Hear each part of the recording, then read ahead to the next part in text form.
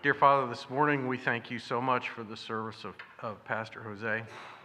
We pray that as he opens the word before us this morning, that you will touch his lips and bless him. In Jesus' name, amen. Amen. Thank you.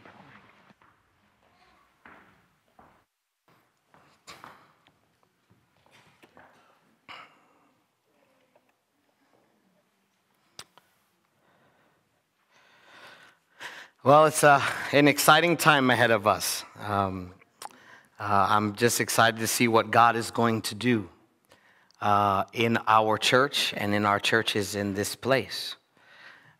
Welcome you again, and if you just joined us online, we welcome you again. And I will tell you, I'm pretty excited about something. Our very own, one of our very own pianists, Miss Pam Simmering, is going to be one of our pianists at Voice of Prophecy during the meetings. Amen? That's pretty cool. That's pretty cool. I'm pretty excited about that. Finding different ways to serve. You know, I'm picking on you a little bit, Pam, but I remember Pam was sitting there saying, you know, I've just been waiting to see what God can use me. What does he want me to do? And, you know, a few weeks back, Miss Muriel showed up and talked to her about the need of a pianist. And what do you know? God found something for her to do. Amen? And when you want to do something for him, he'll make it come if you want it. And it makes a difference. I'm excited, too, for many of you who participated in reversing diabetes. What a blessing. I've heard it over and over again. Mike and your team, praise God.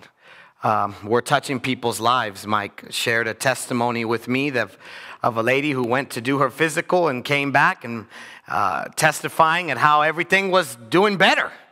You know, and, you know, this stuff works, and I know it's exciting. These are all different branches of reaching people for Christ. All different ways. And you reach some people some way, and you may reach other people other ways. But together, we're looking for none the same, which is the opportunity to give somebody Jesus. And that's what we're looking for. Well, let's get started this morning. I don't know about you, but I love the Bible. Do you? I love the Bible. The Bible is an amazing book that you can't exhaust. You can't ever fully understand. I imagine that the Bible is going to be something we're going to enjoy forever. Because it is the awe-inspiring tale of a God recklessly, madly in love with his creation and not willing that any should perish, but that all should come to repentance. And that's the God we serve. Would you bow your heads with me as we get into God's word this morning? Father in heaven, I thank you so much for the word of God. I thank you that it's one of the ways that you speak to us. Lord, I thank you that you even want to speak to us, because you don't have to, but you choose to, because it's your way of showing the relationship you want to have with us. So Lord, give us listening ears. We invite your Holy Spirit for understanding and guidance. In Jesus' name, amen. The disciples were a unique bunch. As they followed Jesus around, here are these 12, you might say some of them roughnecks, different walks of life. Some fishermen, some tax collectors. I'm sure if it wasn't for Jesus, they probably wouldn't all get along. But even when Jesus showed up on the scene, they still didn't always all get along. It's how sometimes life works. And the disciples, yet, in spite of their weaknesses and struggles, were known for one common reality, which was they were followers of Jesus. And I just wonder if people know you as a follower of Jesus. Not just a Seventh-day Adventist Christian who doesn't touch certain meats or doesn't even eat meat, or goes to worship on a different day than most other people go to worship. I just wonder if when someone sees you or when someone sees me, is the first thing that comes to their minds, whoa, I'm actually meeting a real Christian. I'm meeting an actual follower of Jesus. I don't know about you. I would hope people would say that about me. Would they say it about you? Is it your desire that they would say it about you? Amen. I sure hope so. The disciples used to come and ask Jesus a lot of different questions. They used to ask him sometimes questions that we would go, yeah, I might ask that, but I won't admit that I would. For example, they asked Jesus, who will be the greatest amongst them all? And really ask him, as much as they were asking and arguing that within each other, Jesus, reading their hearts and knowing what they were arguing about, because nothing that we do isn't seen by him, amen? Went on to answer their so-called inquiry. Sometimes they would come to ask Jesus for things that, again, make us laugh, such as, Lord, can I sit on your right side and my brother on your left? Or can my sons be on your right side or on the left? We ask Jesus for things that sometimes we don't even understand. And yet sometimes the disciples asked very profound things of Jesus. Sometimes the disciples recognized they needed more. More from him of what they didn't already have. Or that they had, but realized that it wasn't enough. I want you to open your Bibles, if you would, to Luke chapter 17. Luke chapter 17. I want you to see one of the things that the disciples approached Jesus directly and requested of him. Luke chapter 17, verse 5, and look what it says.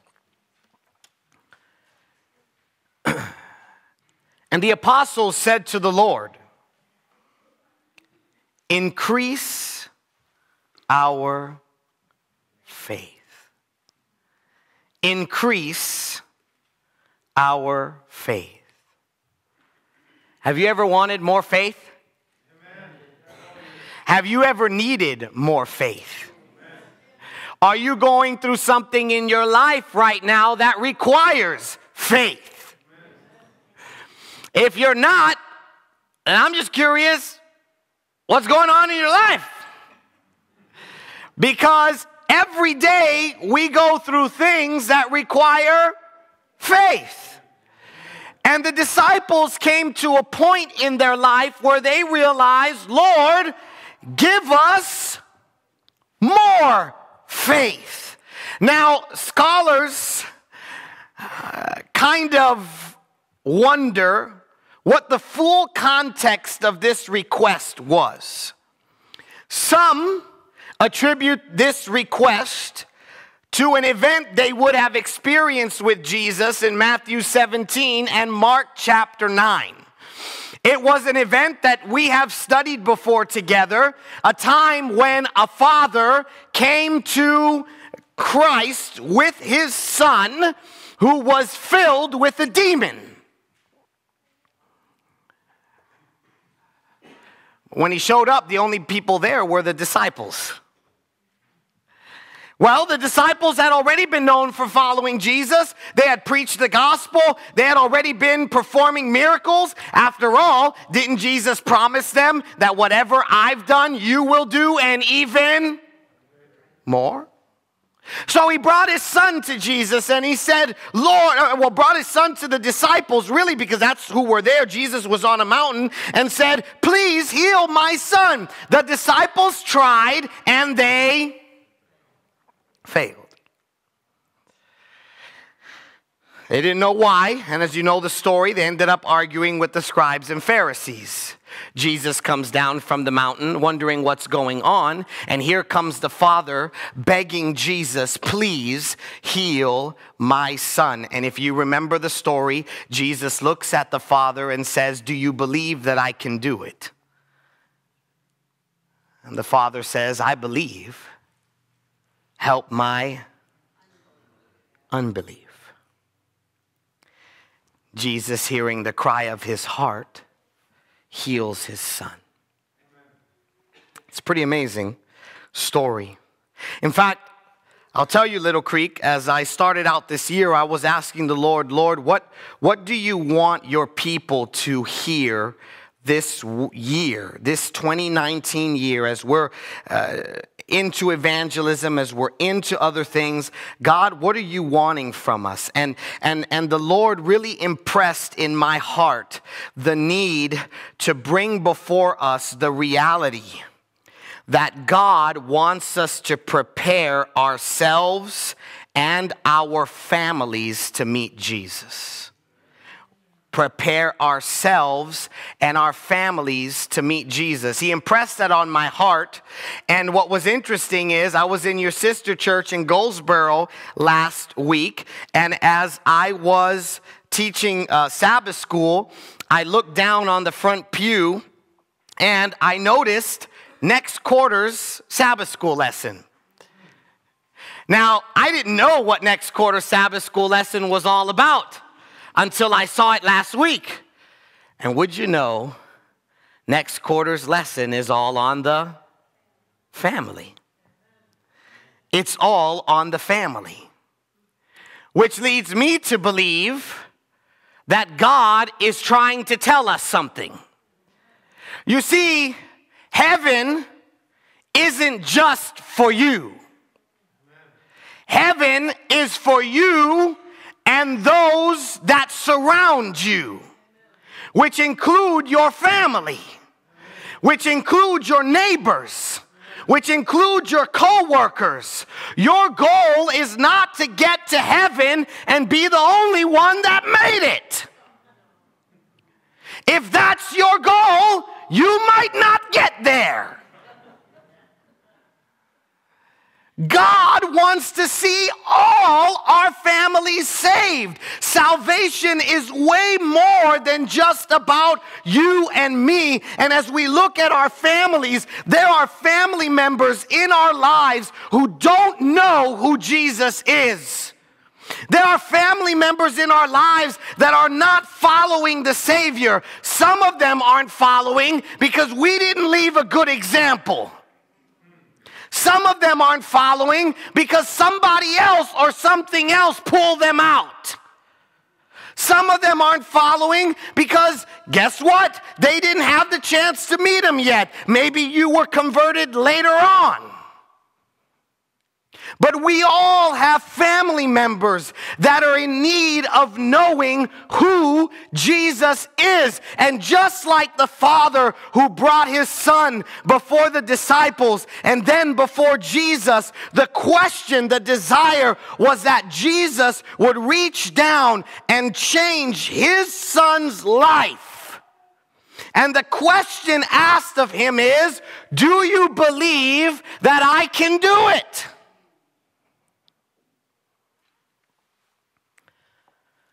So some scholars believe that Luke chapter 17 verse 5 was a result of that story, of that experience.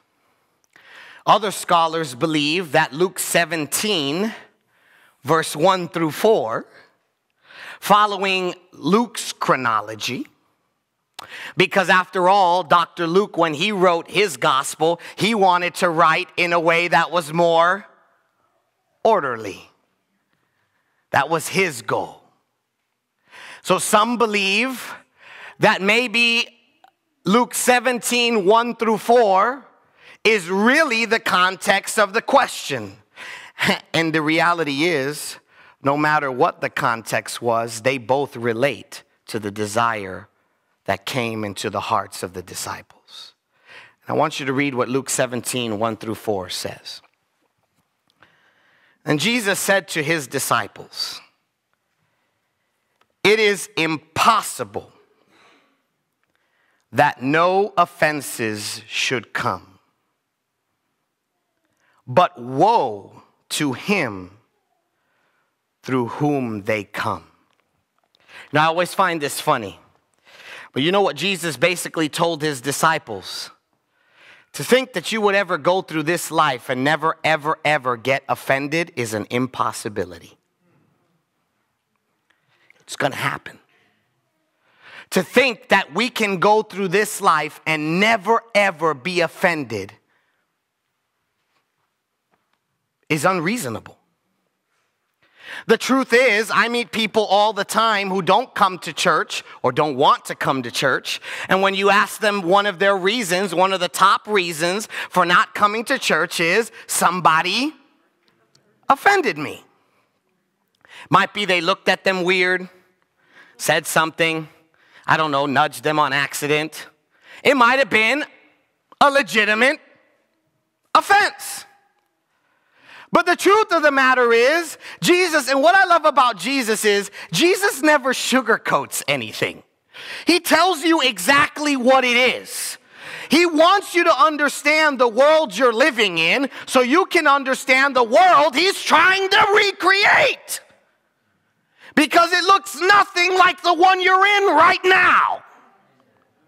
So if we think we could go through this life and never get offended, oh, the pastor offended me, the elder offended me, the brother and sister offended me, somebody offended me, guess what? Welcome to the club.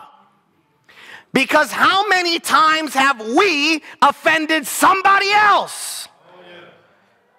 You know how many times I've done it?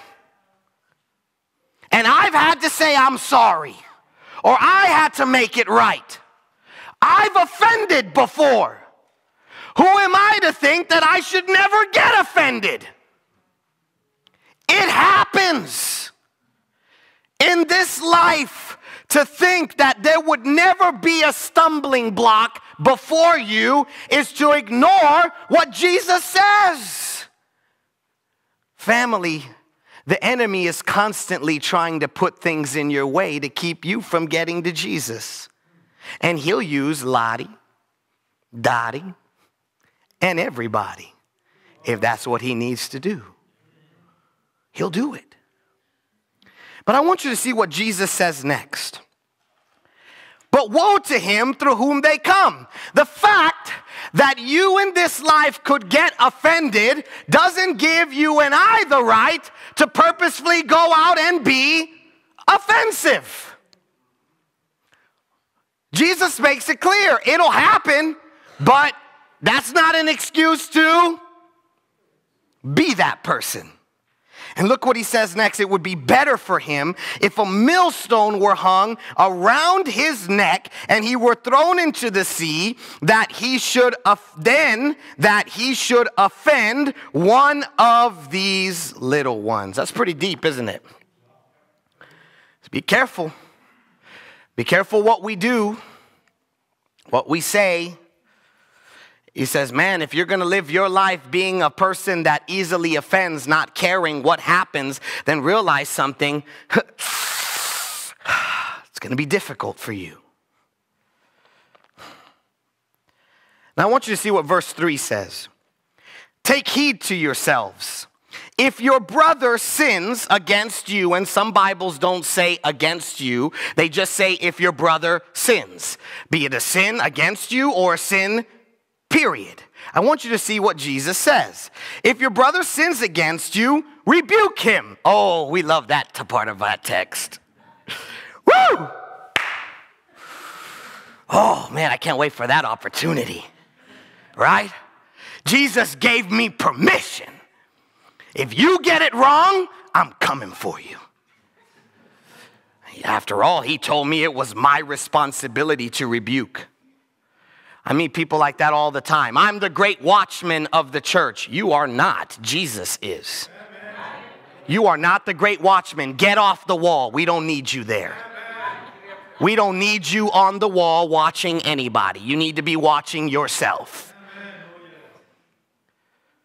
That's not to take out of context when Jesus calls us watchmen, you understand?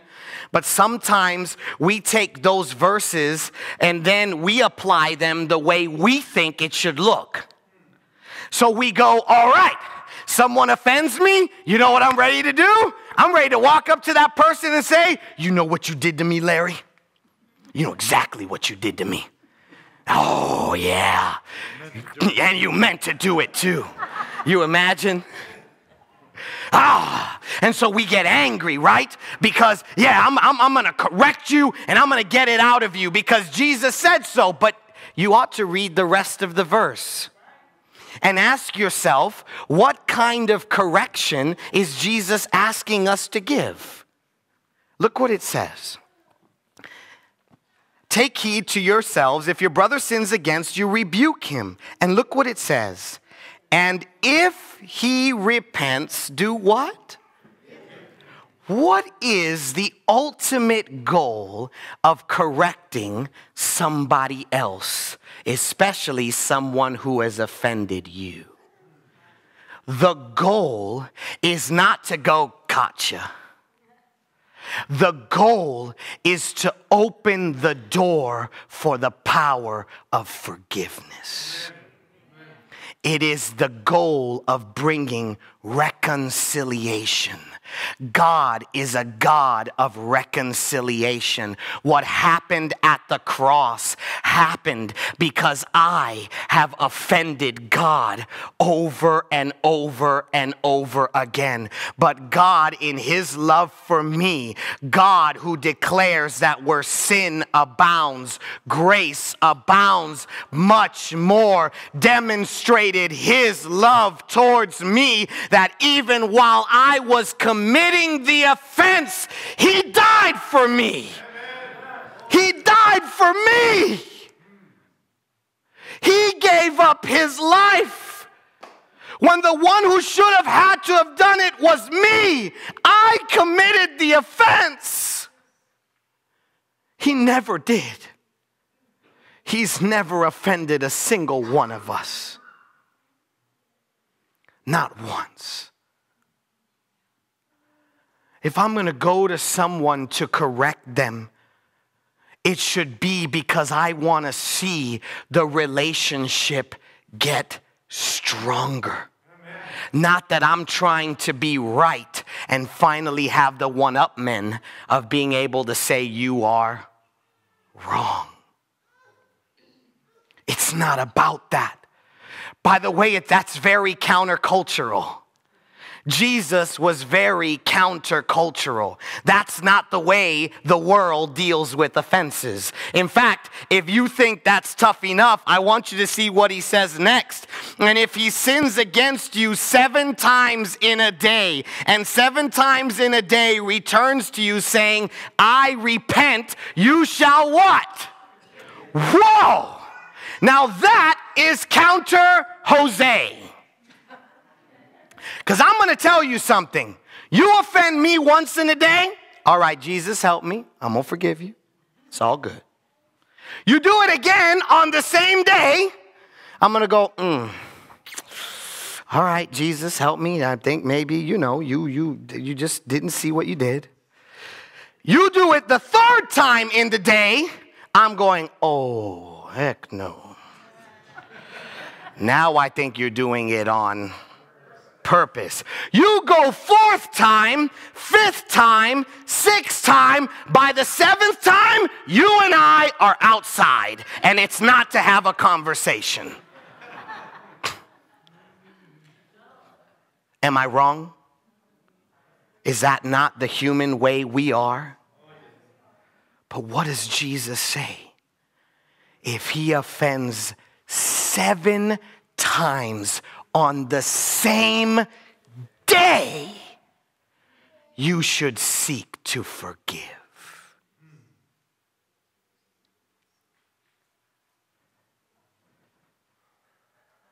Does that not give you context of what the disciples asked next?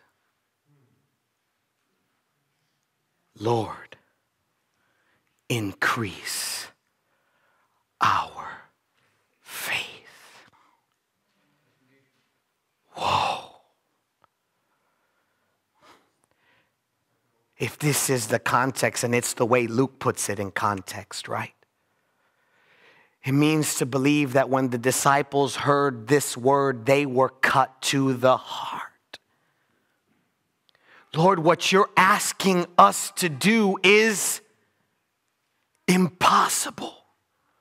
Who in their right mind would ever do something like that? And I want you to understand, throughout the course of this year, as we talk about family, as we talk about preparing our families for the second coming of Christ, and realizing that your family isn't just your blood family, it's your church family, and it's also our family as a whole on this planet. Because we all come from one family. Good old Adam and Eve. And if you want to get a little closer, good old Noah and his sons. We are all, one shape or another, related. It's the reality. We all.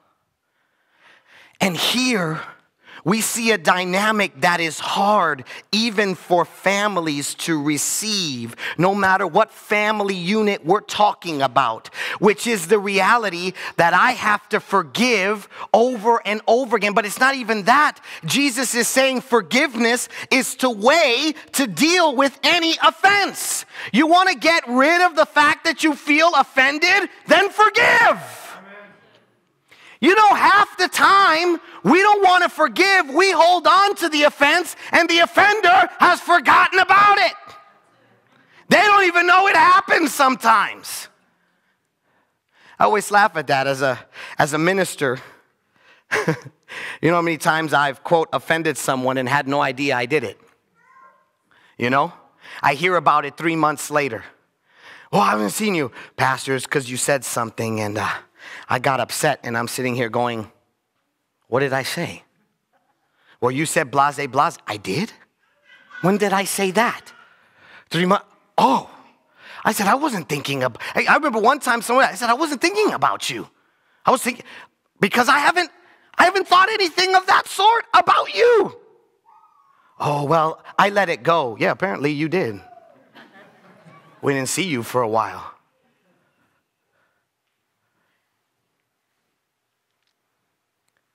The desire to seek forgiveness. You and I are going to study that experience throughout the book of Genesis as we study different families in the Bible. Because you know what I love about studying the families of the Bible? They're just like the families in 2019.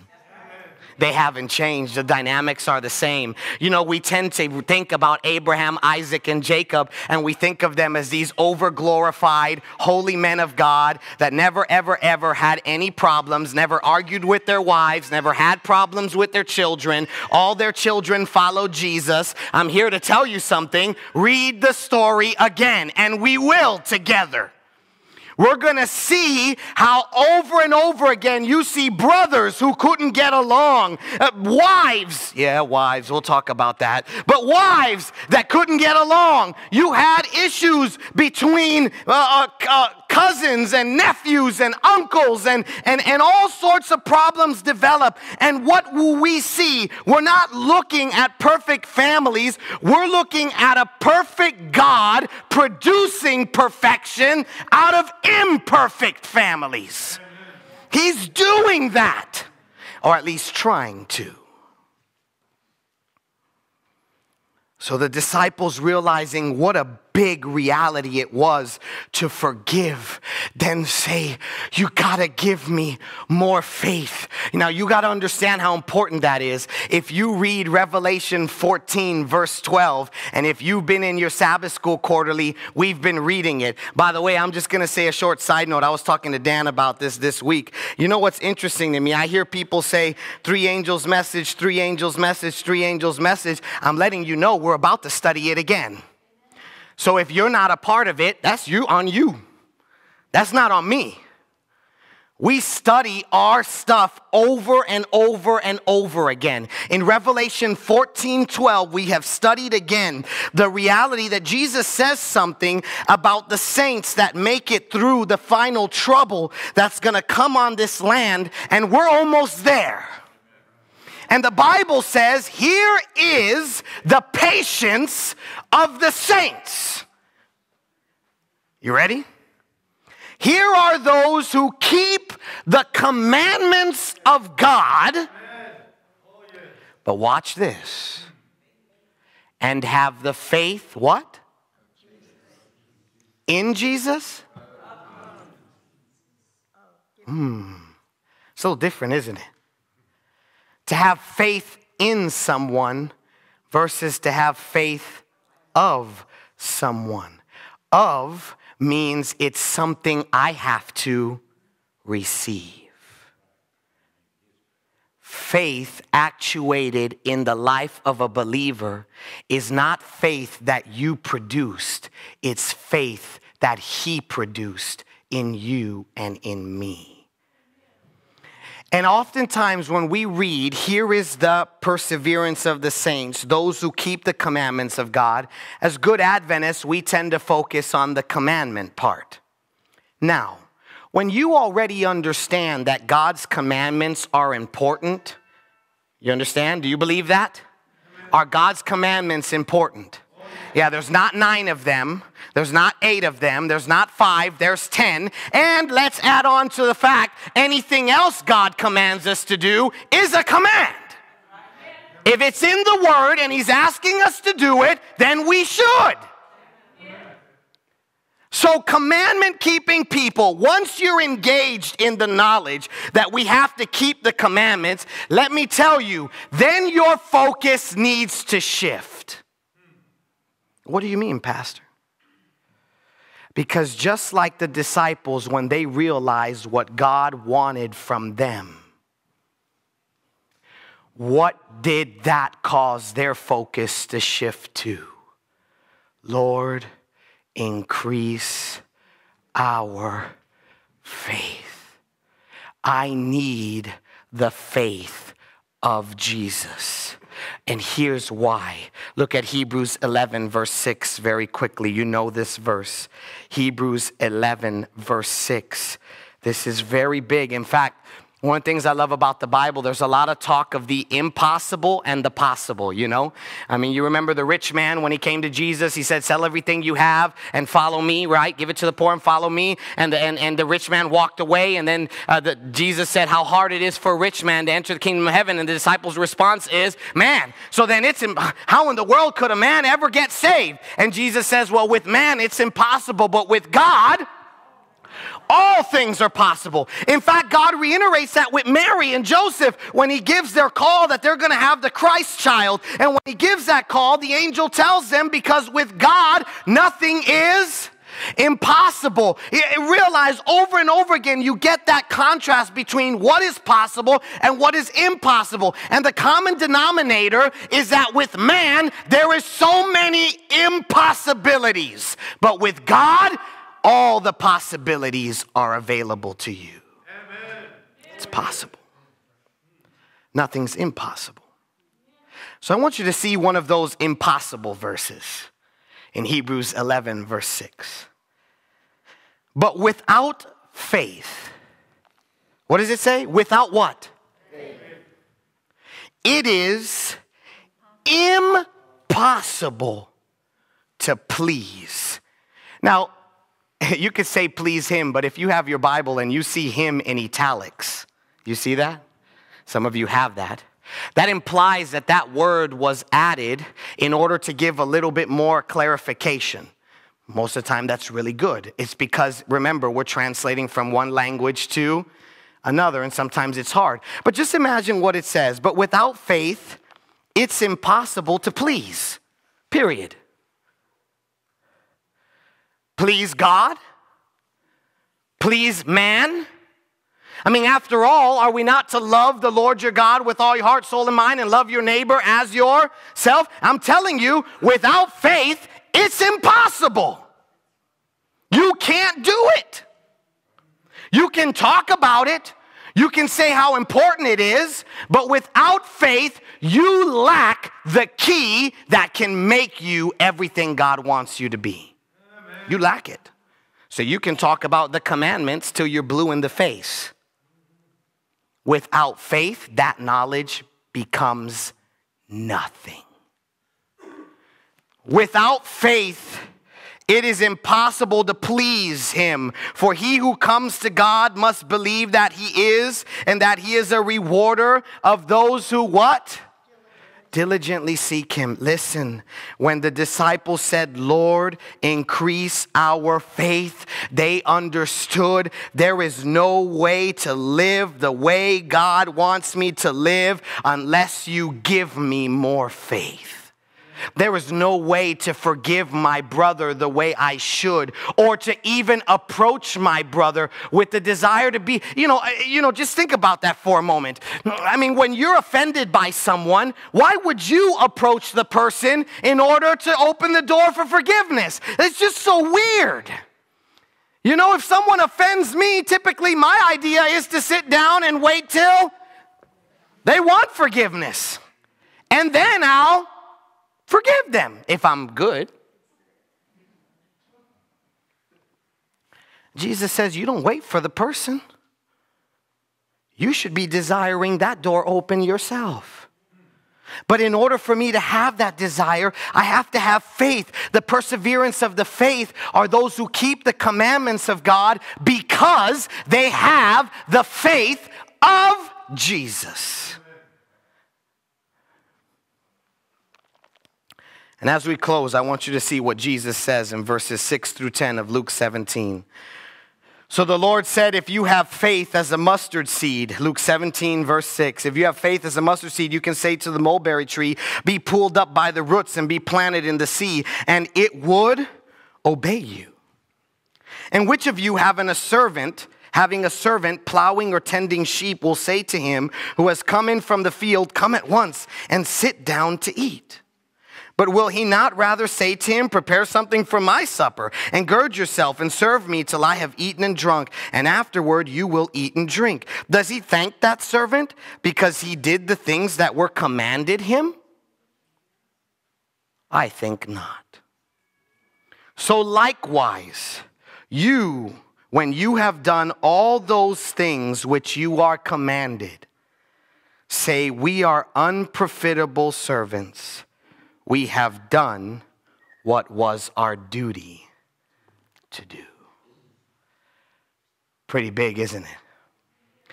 In fact, this message was inspired in my heart being at Evangelism Impact. One of the preachers brought us to these verses. And I've read them over and over again. And I sit there and I go, wow, what a thought. Increase our faith. And Jesus says, if you have faith as a mustard seed, you can pull that mulberry tree right out of its roots and throw it in the sea. Now, does that mean that when we leave this place, we should all go through the trees around the church and tell them to move? Just to see if it works? No, Jesus is telling you something. If you want more faith, it doesn't start by saying, oh, I don't have a lot of faith, so therefore I can't do anything. Jesus says it's not about how much you have. It's about how real what you have is. Your faith can be small like a mustard seed, but when that mustard seed is planted in the ground and it starts to grab the nutrients from the soil, and the water that comes from the sky, and that seed begins to then sprout and grow, eventually that mustard seed becomes a tree, a full plant or a full tree.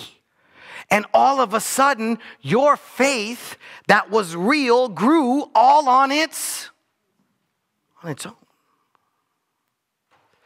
If you have faith, even if it's a little, and the Bible says God gives each of us a measure of Faith. He gives it to each of us.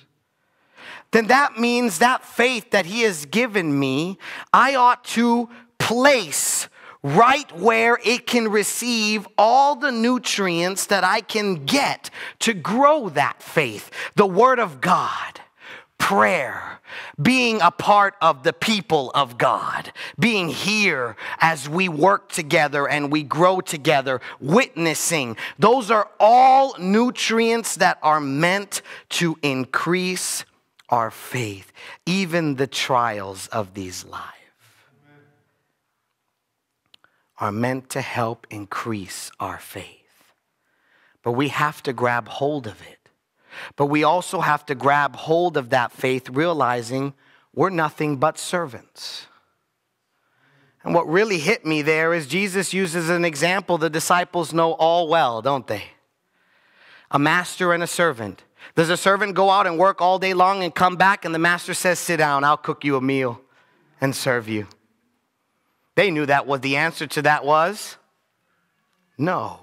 The answer was you worked all day out in the field. If you were a servant, you came back and guess what you did for the master? You cooked the meal and served him. Did the servant back in those days expect for the master to come up to him and go, oh, you did such a great job? You know what? In those days, the answer to that question was, it wasn't expected. Why? Because you were the servant, he was the master. You were merely doing what your role required you to do. Understanding something, God doesn't owe us anything. He doesn't owe me a single thing. He doesn't owe you anything. I ought to serve him because of who he is, and that's it. Amen. Expecting nothing in return. And sometimes we serve and we want people to acknowledge how great we serve. And when we don't get the acknowledgement, we don't want to serve any longer. And I'm sitting here going, let me tell you, while it's good to acknowledge and give thanks to each other as we go along, realize something. You're a servant. I'm a servant. We're all serving the master, period. Amen.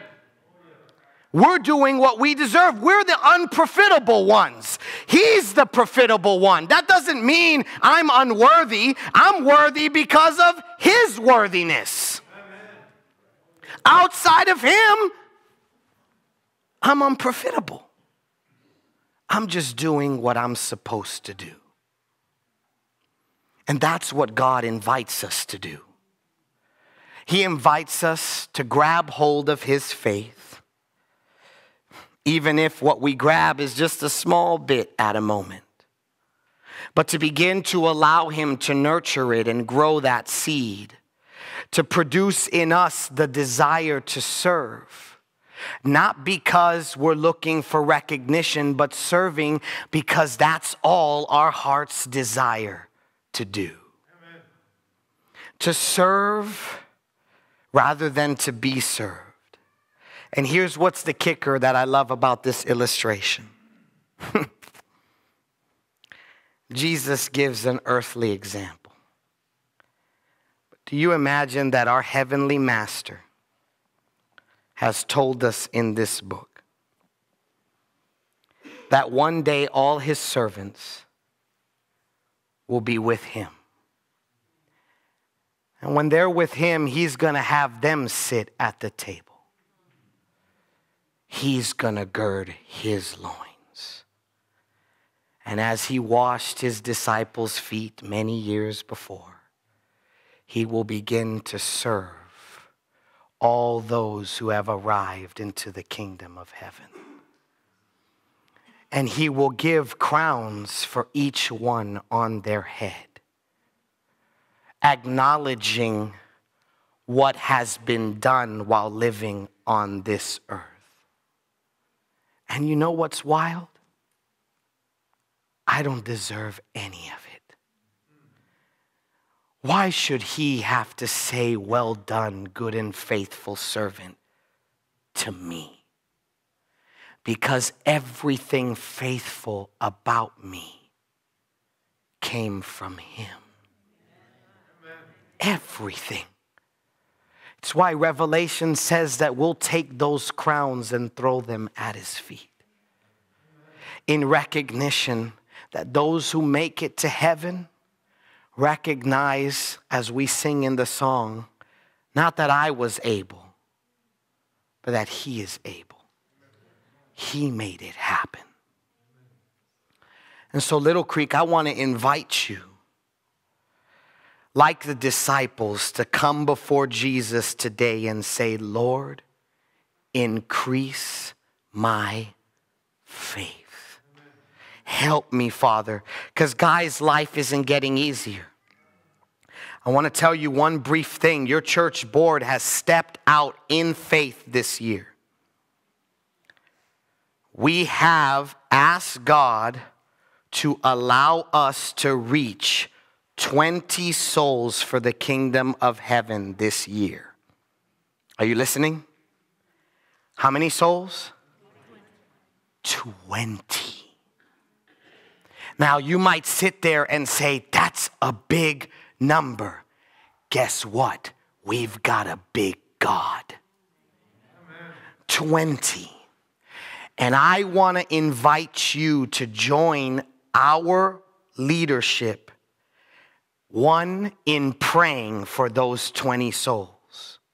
No, we're not praying and thinking about the number. You know, some people, they focus more on the 20. I'm focusing on the latter, the souls. You understand? But we're laying a number before the Lord because we are laying a goal, a desire that we want to work towards in faith, believing that God can give us all that we ask of him. But we also have to recognize, and Spirit of Prophecy says this over and over again, oftentimes we do not receive what we ask for because our faith doesn't match what we're asking. And neither do our actions. Book of James says that too, right? Book of James says, ask everything without doubting. Together we have a work to be done. And guess what? We've been doing it for the last year, giving Bible studies to people, planting seeds in their life. And now we also have this Revelation Speaks Peace that's going to be huge. You can bring family members, friends, people to come. This is a big event. And imagine, we're talking about being there with thousands of other people. Hundreds, thousands. It all depends on what God desires to give us. The way we're headed, we're already going to hit 1,000.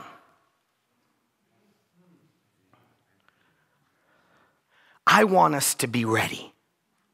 I want us to be ready for the souls God is ready to give us.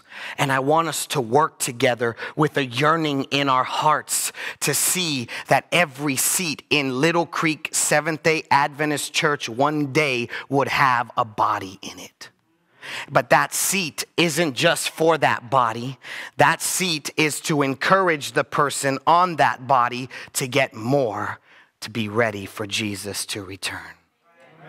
I need you to join me and join your leadership. Join the people you hear who get up and invite you to be a part of the ministries of this church. Join us in faith. Join us on your knees. Say, Lord, give us that 20. Show us that you can and that we can together with you. Make it so. 5 months ago, we didn't have a strong children's department. We started praying. We started working. And now we have one. Amen. If that doesn't show you that God can work in us, I don't know what will.